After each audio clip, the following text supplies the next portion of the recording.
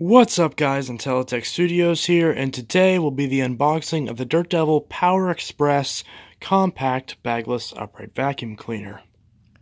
This particular example being a UD20120T model, featuring easy assembly. Now, this machine, as you can see, is in this lovely blue and teal color. My local Walmart had this as a Black Friday special, and many Walmarts throughout the continental United States also had this as a Black Friday special, although the prices did sometimes vary depending on your location. In my particular location, this vacuum was offered in 3 different colors for a total of $25. Now, after the Black Friday deals have ended, both of the stores that I have gone to since, which was yesterday on a Saturday, so directly after the Black Friday deals, these machines have jumped back up to $29. So basically, if you missed out on the Black Friday deal, then you can still get this machine for still a good price for what it is, but you will be paying $4 extra. So basically, sacrifice some morning coffee, and you can still get the vacuum that you want, assuming this is that machine. Now, for $25, it'll be interesting to see if this is a good machine for that price. I've had a lot of issues with the current Bissell PowerForce compact vacuum that is often the most common compact upright that you will see nowadays, especially in Walmart. Will this machine give it a run for its money? I have looked at both machines in the past, but not too much recently, so hopefully this will give me a fresh new perspective on this machine, as well as a brand new example to see how well it is. And a little bit of honesty here, I bought this because of the color. This was offered in this tealish color, a purple color, and a red color, and you can tell which one I went with. The red, too boring, it's classic Dirt Devil, and the purple, too similar to the red, so this was it. A very nice bluish teal color. In fact, the PowerForce Compact was offered in this color a while ago, or at least a very similar color, and I did an unboxing of that machine as well, though I did end up returning it because I wasn't a fan of the machine. I do still have a PowerForce Compact review that I did film, and that will go up at some point after this, after the next unboxing you'll see, and the vacuum save video, which will also be going up around this time, depending on how I release the videos. So if you're asking for a new vacuum save video, and I haven't just posted one, it will likely be the next one. But obviously, subscribe and hit the bell icon so you can see when my next upload is. Now, for those who have frantically gone to the comments section wishing for there to be a timestamp because you didn't want to see the first 3 minutes of this video and wanted me to go straight into the unboxing and assembly tutorial, then don't fret, it is happening right now. But real quick first, let's look at the box. So it features an edge-to-edge clean, it has multi-floor capabilities, an easy rinse filter, and a measly 1-year warranty, which is very common for this model. The front base of this looks nearly identical to my Dirt Devil Breeze that I have, the older style, or actually the newer style Dirt Devil Breeze, but the last machine to carry the Breeze name, which no longer is on the market, so this is the closest thing resembling it that you can really find. And it appears this is pretty much end of life on Dirt Devil's website from what I can gather, though you can still find this at Walmart and a very similarly named but twice as expensive machine at Big Lots. So, this is the Power Express. I believe the Big Lots version is referred to as the Endura Express. This process is identical for both machines. Long-lasting suction with advanced performance. Compact power for a quick clean. Lightweight design, less than 10 pounds, lightweight is good. Powerful pickup on carpets and hard floors, we'll see how well that works out, probably not very well. And the onboard toolkit with the crevice and dusting brush. Again, very similar to the PowerForce Compact. Although, clearly targeting the market for the older style PowerForce Compact with the fact that the hose and wand setup is very similar to the old style Compact. So maybe if you like the older, like the 23 T7 model Compact, maybe this is the closest to a spiritual successor that you can find. So, with that out of the way, let's go ahead and open this up. And I did make sure to keep the receipt just in case this thing ends up being a piece of garbage, but we will see. So, if you have gotten this machine, please watch this video, because I've seen a lot of people put this machine together incorrectly, and it bothers me. I mean, it's obviously your machine, so you can put it together however, which way you want. But if you want to do it properly, watch this video. You can see, it says, your vacuum has a filter, and it needs you. This is very interesting, considering many comments that I've seen recently about people complaining about vacuums when they don't take the time to maintain their vacuum. So yes, this vacuum does have a filter, and you do need to clean it. And just 4 easy steps: locate, rinse, dry, and reuse. Remember, a clean filter equals best vac ever. It's really sad that these companies have to explain it to the consumers, yet they still don't seem to generally understand this. Got this lovely garbage cardboard, and the usual Dirt Devil spiel, very similar to what we saw in the Power Max Pet. Opening this up, we have the owner's manual.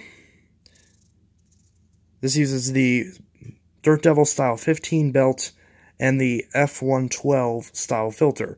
So if you're wondering what parts your machine needs as far as replenishments, there it is. Of course, my phone goes off. Shut up, Note 7. Okay. Hey, you! You're the new owner of an awesome Dirt Devil product. Many thanks for inviting us on your cleaning adventure. You're the best. In love, drop us a review on your favorite retailer's website so the rest of the world can feel the love too. No need to head back to the store if you're not feeling it. We got your back. Give us a shout with any questions or issues so we can make it right by making you cut off the cord and sending you another unit based on experience. Now, the review part is definitely relevant to me, because that's what I'll be doing. Okay. So we have a crevice tool. And, oh, I hate this cardboard so much. Dirt Devil, please stop doing this. This alone is making me not want to buy your products. And a dusting brush, which is matted and damaged out of the box. Wow, that's not a good look. When the brush is brand new and it looks like it's seen some use and abuse. Obviously due to the box caving in on it. That's not a good design. Oh well, hopefully your brush is better quality. Now we have the garbage styrofoam. Ooh, okay. Now, on film, this looks blue. In real life, this looks green. Like, this looks pretty much green. So, again, color may vary based off of your particular monitor that you're viewing this on. So, keep in mind, in real life, this is like more of a green than it is a blue, but it's very similar to the blue that's on the Dyson DC07 original and carpet models.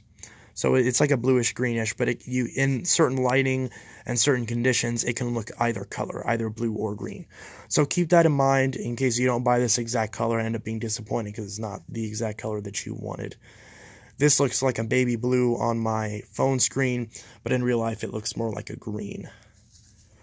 So there's the handle, and the handle will go on like this on the machine. I'll demonstrate that later because people put it on backwards. That's kind of the point that I was making earlier. People often put this apart incorrectly. A very, very flimsy piece of protective plastic, and that's pretty much it. Wow. So this just pops out. There's also a little hole in the box, but it doesn't appear to have affected the vacuum in any sort of negative way. I'm going to pull this out live on camera if I can get away with doing that.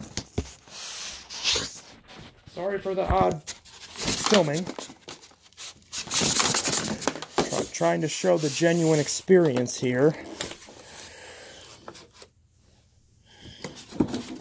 Okay, come on, let go. Alright, okay. So, now the main machine is out. And that broke. And that is out too. Dirt Devil, stop using this cardboard or this styrofoam. This is awful.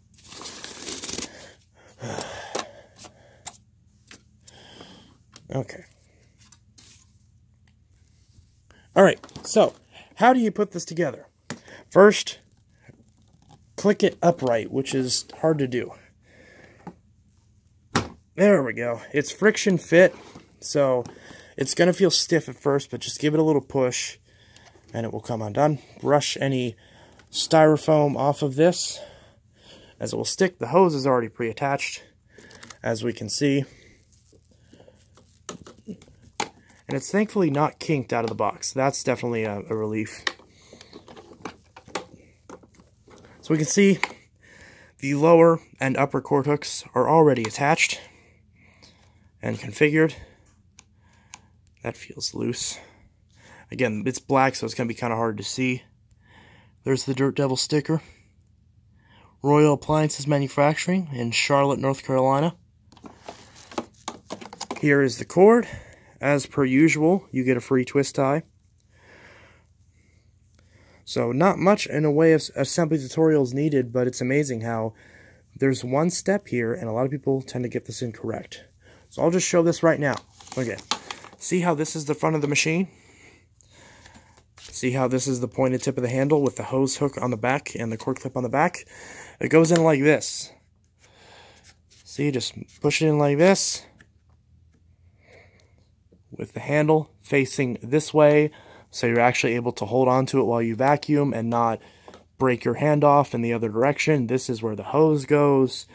Line this up accordingly. I can't stress this enough. This is the most important part that people tend to mistake on this. And we can see this just slides into place. We can see there's a little screw hole right there. So once we get this all the way lined up, we can see this is pushed all the way down until it is flush. Now there is a little screw on the handle right here. So we're going to pull this off. Did I mention you need a Phillips head screwdriver for this as well? Well, you do. So we have this one little screw that we need to take out of the package. You can see it is a Phillips head. I apologize for my nails. I didn't trim them before this video. I didn't think to. Sorry about that. We'll just squeeze the screw out and use the foot method. There we go. And pull the stray plastic off of this screw, if that is possible, without stabbing myself. This tutorial is just all over the place. I'm supposed to look like a professional YouTuber. Because I am, right? Oh well. So, this is the real world. So, this screw is out now. So we just put this screw through this hole in the handle right here. Make sure it actually goes in. So if you need to hand twist it a little bit to make sure it goes in place. Hold on, let me figure this out real quick. So once you put this screw in, you want to hand tighten it until you can't hand tighten it anymore. And then you want to take your screwdriver, if I can line this up, and then screw it in the rest of the way. You may need to use your foot if you happen to not have both hands because you're coincidentally filming a YouTube video.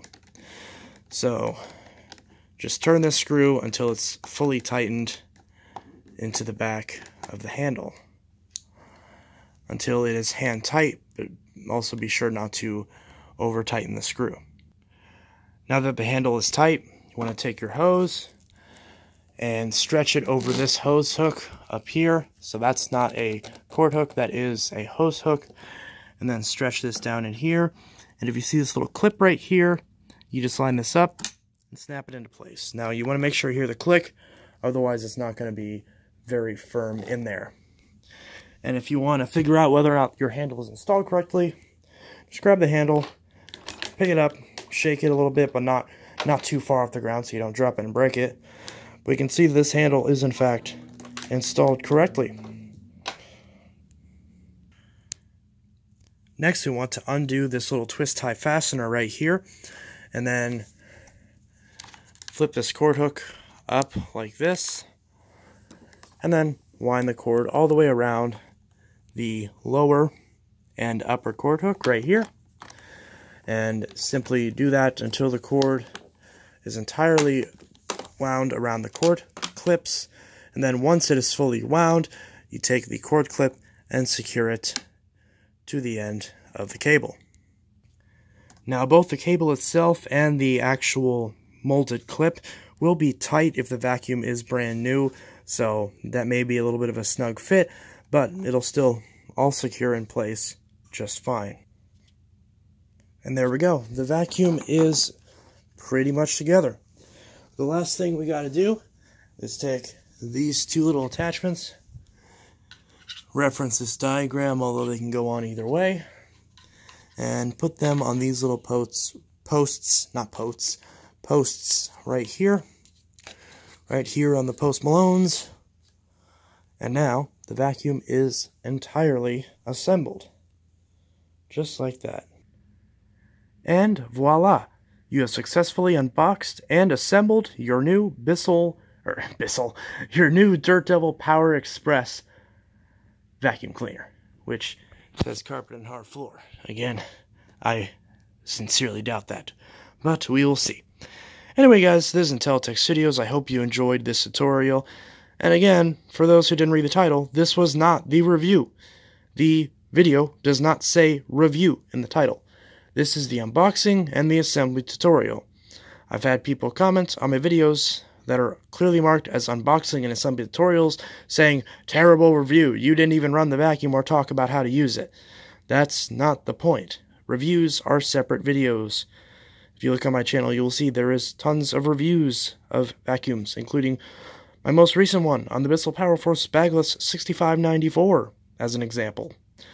So yes, the unboxings and assembly tutorials, as well as the review videos, are indeed separate. So that way, if you don't need both and you only need one or the other, then you may watch that video accordingly and choose to watch the other one.